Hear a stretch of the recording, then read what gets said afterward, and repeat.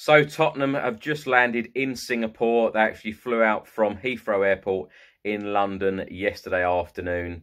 Now they've landed in Singapore, greeted by Tottenham fans. The likes of Heung-min Son were signing shirts as soon as they got off the plane. And the first game of the International Champions Cup will take place at the Singapore National Stadium on Sunday, and the game is against Juventus. If you're watching it in the UK, it is a 12:30 kickoff. That's afternoon. And if it's local time, it is 7:30 in Singapore. Now, the second game actually takes place in Shanghai, China, and that is on Thursday, the 25th of July, and that's 12:30 kickoff again for UK and 7:30 local time in the evening.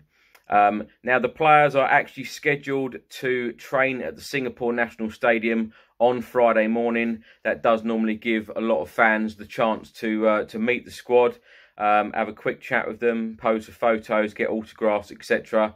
The players do look in high spirits as they got off the plane, and I must say, it's always exciting. These trips are always excellent for bonding as well as training and working very hard.